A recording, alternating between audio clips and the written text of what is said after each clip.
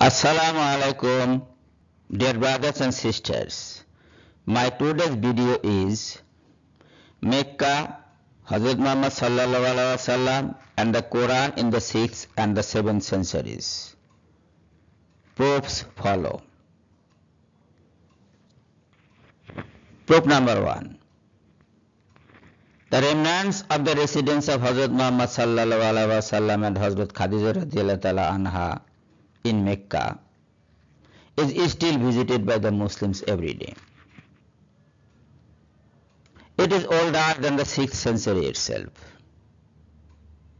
Besides all other evidences, these remnants prove the existence of Mecca, presence of Hazrat Muhammad sallallahu alaihi wasallam, and the Quran's revelation in the 6th century AD.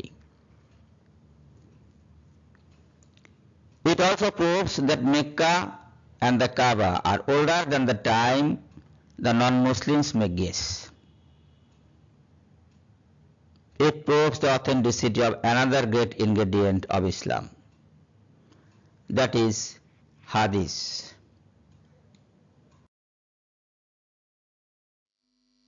Proof number 2.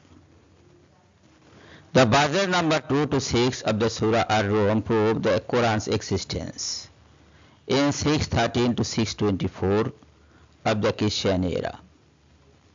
In the second decade of the 7th century AD, the armies of the Eastern Roman Empire had been defeated by the Persians in all the territories near Arabia. In 613 AD, Jerusalem and Damascus fell, and Egypt fell in the following year. The Persian army invaded Anatolia in 615 or 616 AD, just 6 or 7 years before the Hijrah, when the Surah Ar-Ru'm was revealed in Mecca. The verses number 2 and 3 of this surah describe the said Persian invasion of the Roman territory as an onlooker. The Romans have been defeated in the nearer land. 3 prophecies were pronounced in verse number 3 to 4. Verse number 3. And they, after their defeat, will be victorious. 4. Within 10 years. Allah's is the command in the former case and in the latter. And in that day, believers will rejoice.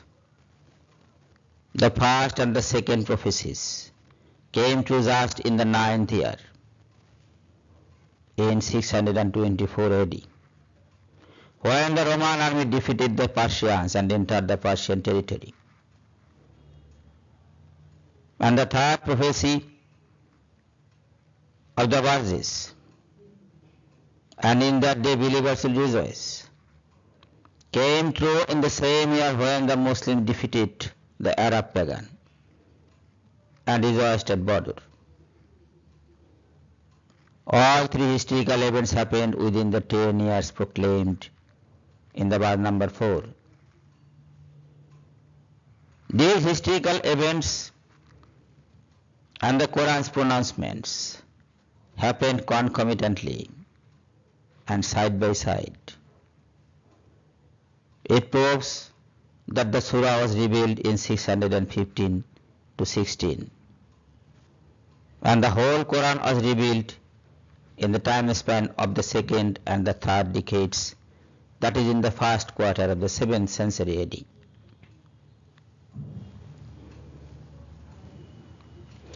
The Romans have been defeated in the nearer land.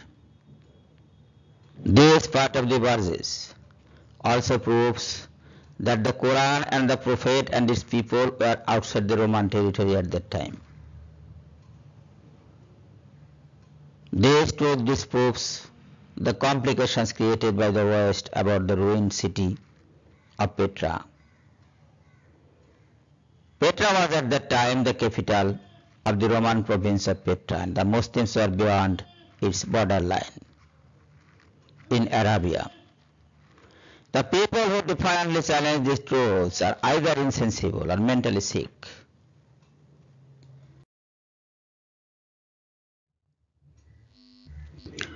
Proof number 3.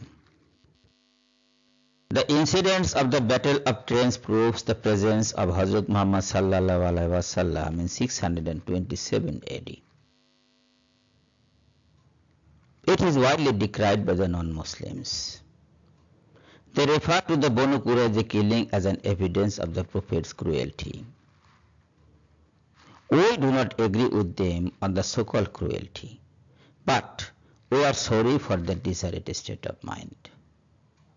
They refer to 627 as the year of Prophet's cruelty to the Banu Qurayza, while they reject his existence in that year.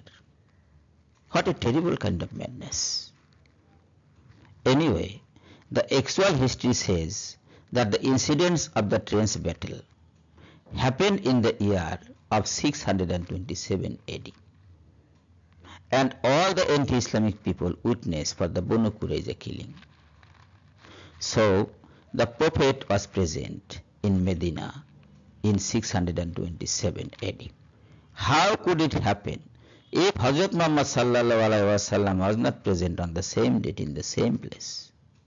Yes, Hazrat Muhammad sallallahu alaihi wasallam was present in 627 AD. Nobody can truthfully deny it.